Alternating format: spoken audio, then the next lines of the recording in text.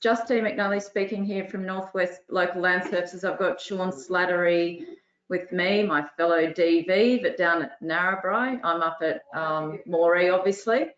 And we're just going to run these very, very quick webinars over the next couple of months in relationship to sheep health, mainly based around west of the Newell. So our first presentation today is going to be by Shaun, and it's really about trying to manage worms over the summer. So Shaun's just going to give you a short, sharp introduction to what we're meant to be doing over the next really probably 4 to 5 months.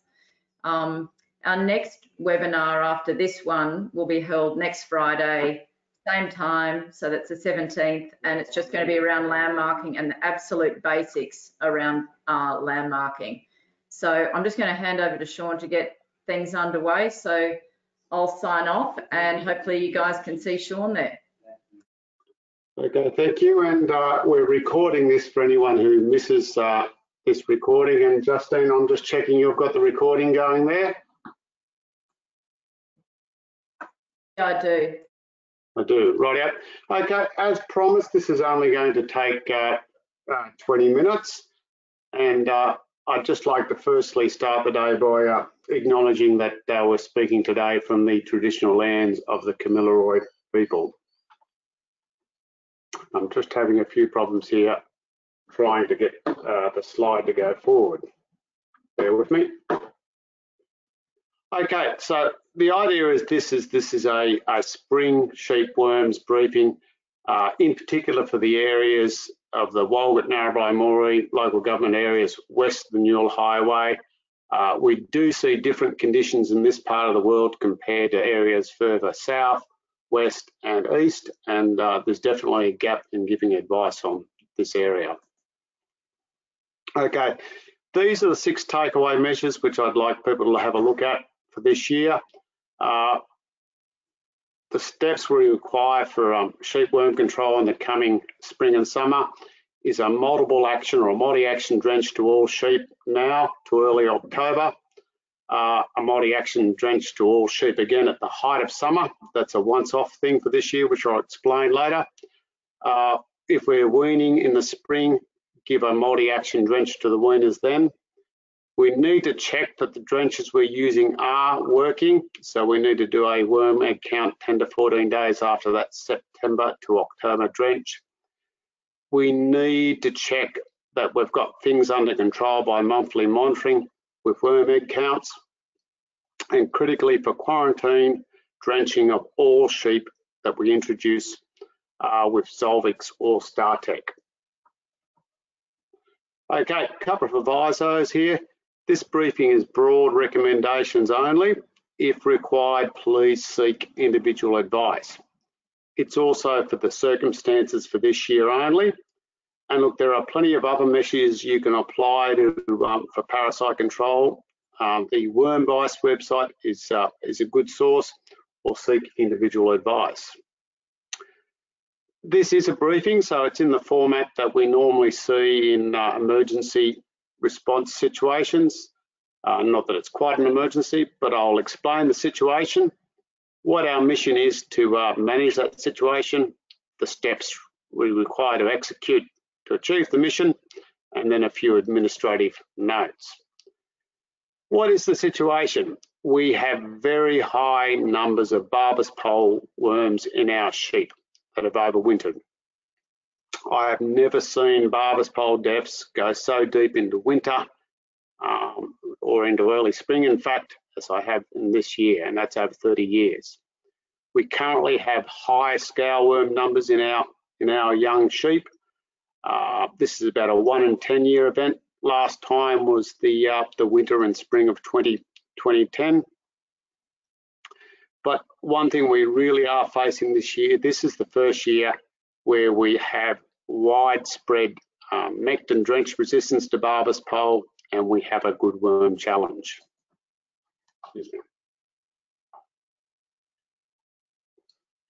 So, Barber's pole worms in the sheep at the moment, we have a 1 in 30 year event. This is worse than the end of winter 2010. And remembering over 2010-11, there was over 30,000 sheep died in the Walgett Shire alone from some survey work. So we could be in problems. Okay, these high numbers of Barber's pole in the sheep at the moment will lead to pasture contamination once temperatures increase to the level where eggs can hatch. Currently, we have low Barber's pole larvae pasture contamination because they have been unable to hatch for the last 3 to 4 months since it got cool. The larvae that were deposited in autumn are just about run out of puff, out of energy. And so this is the time of the year where the greatest percentage of the worm population exists in adults in sheep, where we can actually attack them. So a drench now kills a high percentage of the worms, and an effective drench. Now we all know that if we get heavy spring pasture contamination, that leads to a cycle of increasing Barber's pole worms in the sheep, more pasture contamination, etc., etc. See deaths, production losses, but perhaps one of the greatest losses we do see is emergency and repeated drenching. And look, if you only drench when you see signs, which we see in the new year and autumn, then it's all too late because we have that heavy pasture contamination. And the steps today are try to avoid that situation. Okay, in terms of the high scale worms in young sheep, again, it's a 1 in 10 year event. We currently have heavy pasture contamination with the black scale worms and some of the small brown stomach worms, which was a very unusual thing we're seeing. Okay, that's because those larvae can hatch over the cool conditions of winter, or those eggs can hatch and turn into larvae.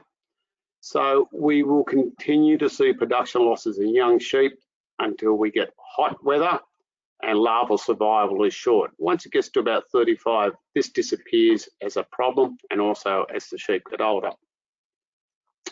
However, we also have the potential, if we don't look at it, for a large number of these scale worms to over summer within the sheep. That means we'll suddenly get high pasture contamination in autumn next year, and we will have scale worm burns in the winter of next year. So we're looking forward some 12 months. Okay, in terms of the situation of Mectin drench resistant to Barber's pole now widespread, we've investigated a number of Barber's pole crashes this year, which are linked to the use of either Mectin alone drenches or Mectin stroke closantel drenches.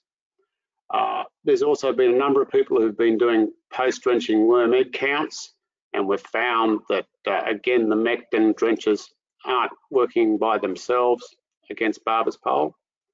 As I said, this is not probably something that's been sudden.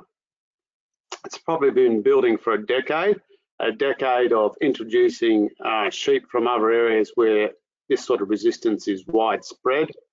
But this is the first year where we're going to have a high worm challenge with Mectin resistance not being a factor. Where do we go to next? Triple active drenches, that's the next group we're going to go to, those are the Q drenches. Resistance to them is rare but emerging. I have 3 flocks in our area that have that there. So please don't say it's not on my place, because it could be. Okay, so what is our mission?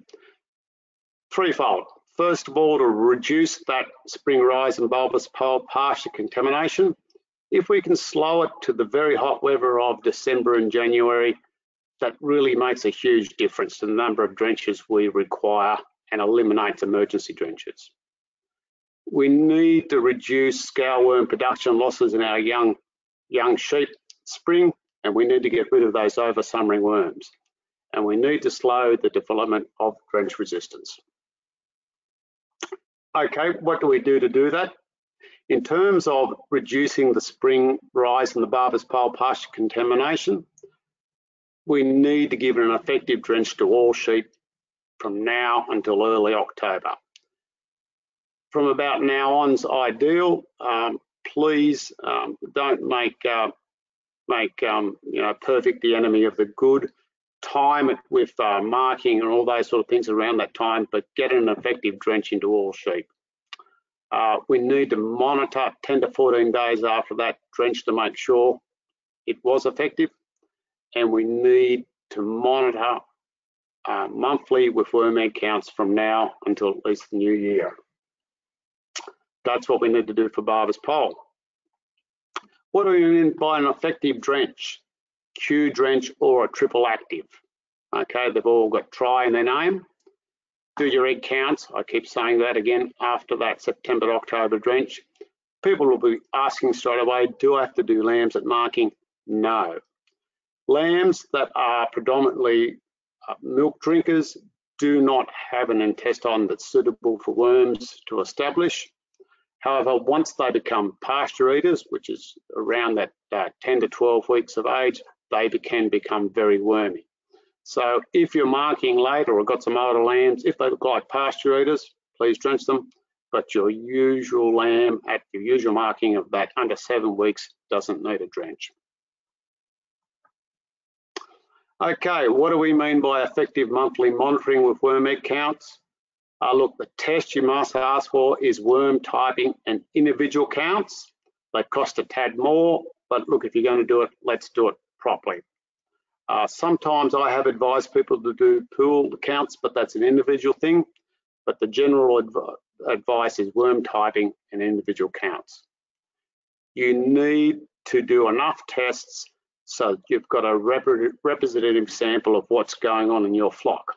So look at doing 1 or 2 of the highest risk mobs, the young mobs. There are some people who have just decided to take a test of all mobs. I'll leave the choice with you. Please don't mix different mobs or lambs and ewes in your same kit. There's 10 tubes there. If you want to do more than 1 mob, please use 2 lots of kits. And if you're looking at what the lambs have and the ewes, you can tell the difference in their dung on the ground. Please always go for whichever group you want to monitor. And look, we may be able to reduce the frequency of this testing in the new year. Okay, what do we need to reduce scour worms? Look, the good news is it's as for Barber's Pole, plus we need to give an effective drench at weaning, if weaning between here and the end of the year. But the other thing, and this is a once in 10 year recommendation, we need to make sure that number of scour worms, black scour worm and small brown stomach worm, that over summer is reduced, and that's an effective triple action drench or Q drench of all sheep at the height of summer. Because at the height of summer, the opposite to Barber's Pole, these worms, the whole worm population is effectively in the sheep. There's very few larvae on pasture, and so that's when we can kill them. Okay. Now, what should we do to slow the development of drench resistance? We don't want to be in a situation where we've only got Zolvix or StarTech left. We want to be able to keep using these multiple action drenches. So the first thing we do is we've got to go away from using single or dual action drenches, use multiple action drenches, the triple action drenches or Q drench. These are the ones that got a Mectin, a Levermazole and a BZ in it, plus Clecentol for Q drench. The advice has moved on from using rotations in terms of how long it'll take you to develop resistance. Multi-actives has been the advice now for several years rather than rotations. The other thing we must do is we must annually monitor to see whether we've got drench resistance. So if you're in a situation where you know there are worms in the sheep, and we have that, monitor them 10 to 14 days later to see what's come through. If you want to be perfect, do a sample at the time of drenching and then at 10 to 14 days later, but at the very least do the 10 to 14 days later drench. And critically, and this is probably one of the most important thing in terms of drench resistance, quarantine drench all introductions with Zolvix or StarTech. The reason why I've got all there is to include rams. Rams often come from either high rainfall environments or enterprises that drench a large number of times per year. Okay, putting that all together, 6 steps. Okay, we do a triple Q drench from now to early October. We do the same again to all sheep at the height of summer. We give those multi-action drenches to any weaning in spring, or any weaners that we wean between spring and summer. We check that our drench has worked in September, October. We do monthly monitors from that drench, and we quarantine drench with StarTech or Zolvix. Look, just some things on administration. We'll cover multiple action drenches, monitoring for worm egg counts, and advice on worm egg counts. What do we mean by multiple action drenches? Look, it's the triple active drenches plus glycentol, mectin, levemizole, benzimidols. There's many products out there. Many of them have the tri in the title or a play on triple. There are generics. And once again, as I said, the advice now is multi-actives is better than rotations. Single actives will not work, and they will only increase resistance. Just some tips, admin, on monitoring worm egg counts. Do not refrigerate the samples. You do that and you will generally kill the barber's pole larvae or barber's pole eggs in there, or they won't hatch.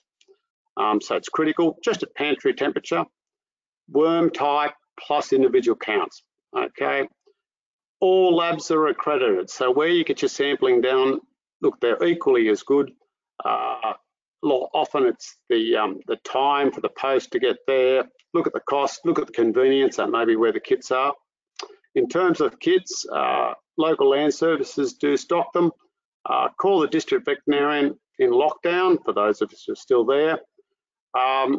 But also give us a call. Just the other day, someone called me and I said, look, I'll be going past your mailbox later today. I'll drop some in, or we can drop them in a town near to you. Please give us a call. Many resellers are also stocking these kits, and the labs themselves will send you out kits. Okay. Just in actual collection, for those who have done it, haven't done it before, it's quite simple. You have 10 tubes, a glove, and you just pick the samples up freshly from sheep camps or yards. It's a fairly simple process. Look, and just getting some advice on the worm egg counts, whether you need to drench, monitor closely, or what you need to drench. Look, use a district veterinarian or your advisor of choice. List that veterinarian or advisor on the specimen advice.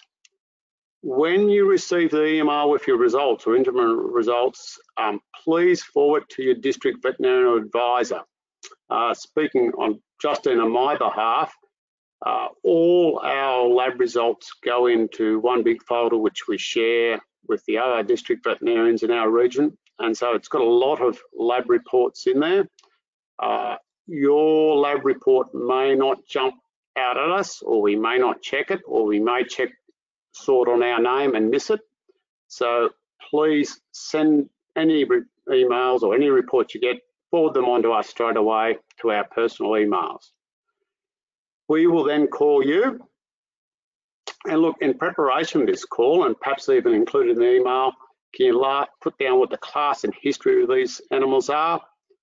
Are they the highest risk and representative of your flock? What is your drench resistance status? You may say, Shaun, you did this 2 months ago, but I did that on 4 or 5 other people's places. I can't quite remember. Previous counts, and look, what was the previous advice and actions? I had the embarrassing moment the other day when someone was speaking to me and said, look, can't you remember our advice of last week? And I said, no, because I've spoken to 7 other people about worms since. So if you can assist us, we have this in our files and our notebooks, but it would just make the process run a bit quicker. So to finish up, this is the takeaway, and we'll go through slowly. Okay, triple action or Q drench to all sheep now till early October. Same again with in the height of summer. Triple action Q drench or Q drench to all weaners that you in spring. Okay, out weaning. Monitor the effectiveness of the September-October drench. Okay, and after you've done that September-October drench, do monthly monitoring with worming counts. And quarantine drench all sheep with Zolvix or StarTech. Okay, I'll now hand back to Justine. I don't know how we're going in regards to time.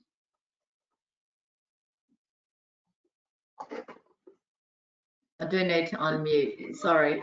No, that's fine, Shaun, that's right on the money because we started a couple of minutes late. For those who need to exit left field, go forth, but Shaun and I are happy to stick around for another 10 minutes to field questions. And I've got a couple of questions that have just popped up. And the first one we've got was that on Worm Boss, they recommend in the quarantine drench to have 4 broad spectrum actives with Zolvix and tridectin used concurrently. But Shaun, I'd imagine that's because there's been a couple of reports in more recent times of they're quite isolated, but a little bit of resistance sitting around Zolvix on a couple of places, and that might be why Worm Boss is saying like the absolute gold standard would be that plus a tridectin. But look, that comes back to my comment about never let perfect be the enemy of the good. If you want to do the absolutely perfect, yes, you drench all sheep with all actives you possibly can get your hands on, which would be Zolvix plus StarTech plus triple action plus Clasantol, which would involve three trips down the race. But look, at the very least, please hit them with Zolvix or StarTech. And look, if you've got a small number of rams, do them with, go down the race again with a triple action. Yeah, cool.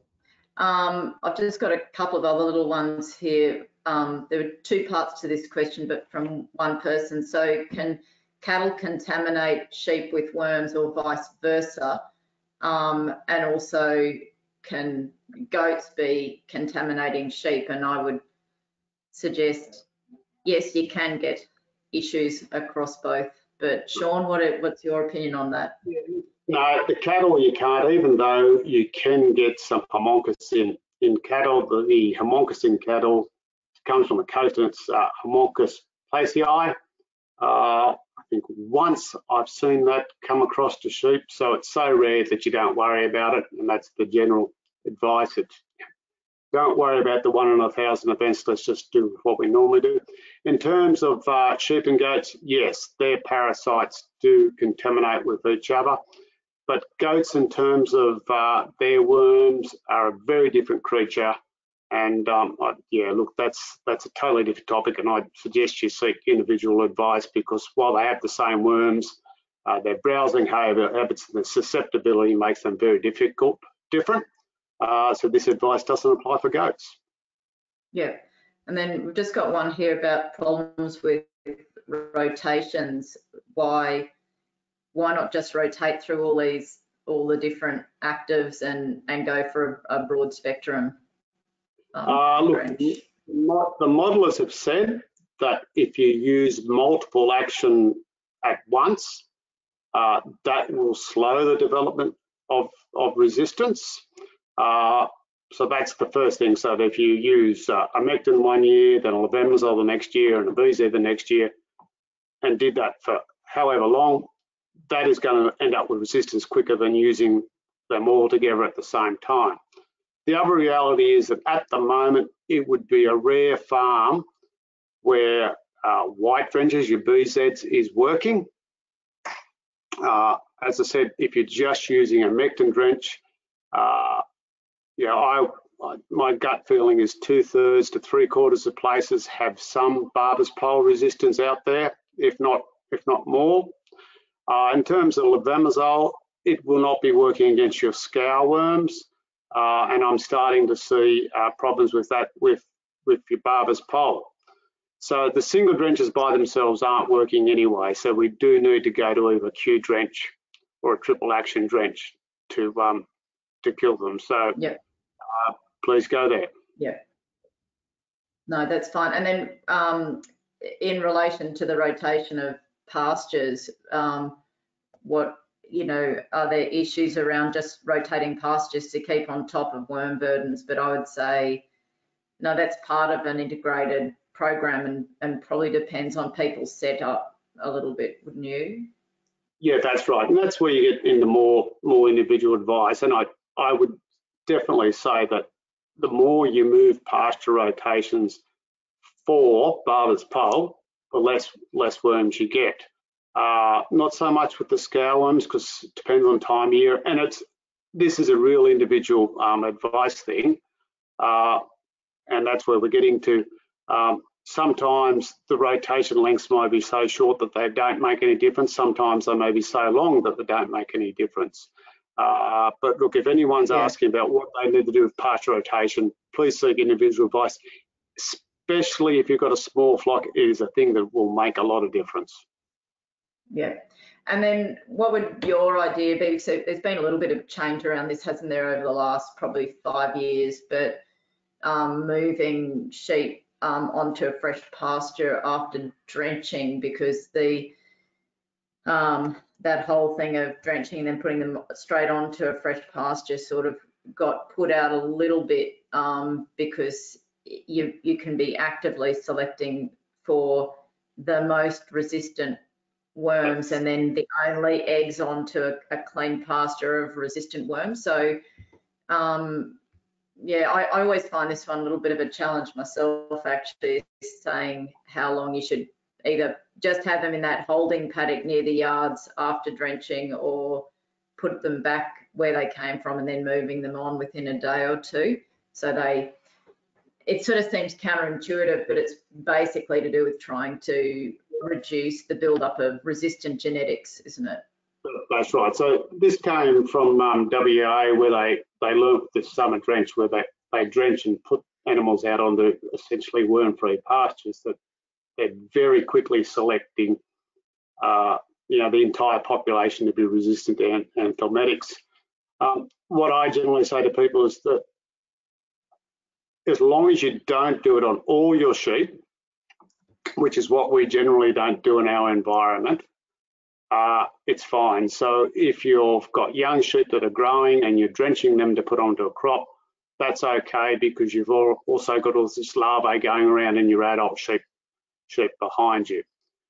Over summer in our environment, because we've got so many Barber's pole and pasture, it's generally not going to be an issue. But again, that's a real question for individual circumstances, and it's a difficult thing where you can't make a rule of thumb.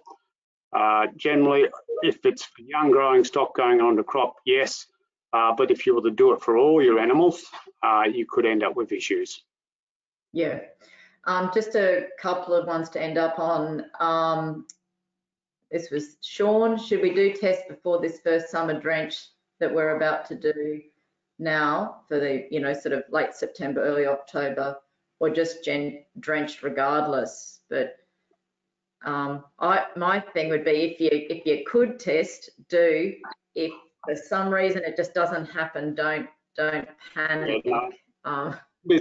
This first one is drenched regardless, because we've got them out there everywhere. The only reason you would perhaps look at doing a test at drenching is to see what sort of counts you've got. It's a long time since we've seen any zero counts around. So yeah, this is specific for this year. Yeah.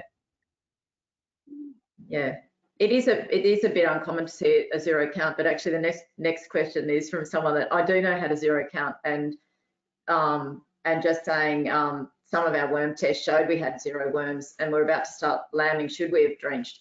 But I know this chap does a lot of worm tests, so they're very on the ball with where they're up to, and I'd say no, I'd just be lambing, and then I'd be looking at testing those ewes during this sort of be 6 weeks, and then they might need drenching come land marking. But Yeah. but that's a bit Look, unusual. Unusual thing, and this gets back to this decision of if you really want individual advice, talk to Justine and myself or your advisor. It's a bit like medical advice, but these are the general things to be going out. If it was myself, unless I'd been monitoring steadily every month, I'd just be getting in and drenching them. Yeah, and I think that's the key, isn't it? Like if you're a regular worm egg, counter, I suppose, you've got a bit better picture over your 12-month period of what's going on. So the only zero counts I've actually seen come in are people that are very regular testers. So they've had probably more key drenches in that winter period when we were having pressure that a lot of people didn't notice was happening. But I'd say, what do you think? 95% of the worm tests coming through now show pretty reasonable counts for this time of the year. And if someone hadn't tested, I'd be drenching in the next. Yeah. And I wouldn't be confident that you've got a mob in there that doesn't have high counts either. So yeah. If they're coming through the yard between now and October, please drench them. Yeah. So guys, it's 1:04. So we're going to call it quits because we said we'd try and keep it pretty short and brief. Thanks for coming on, and sorry I forgot to do the housekeeping notes, like how to put a question in, but you can try it for next time. But hopefully we see a few of you on next Friday, and then we won't have a webinar probably for a few weeks, but we were just trying to hit key management practices, and so we felt drenching was one. And for those that have lambed out already, lamb marking's probably your next big management procedure you're going to have, and a few people are lambing currently that will tie in for them. But the lamb marking stuff is just, really like the bare basics of what you should try and tick off on. But thanks so much for attending, and Shaun, thanks for a great presentation and beautiful photo at the end. And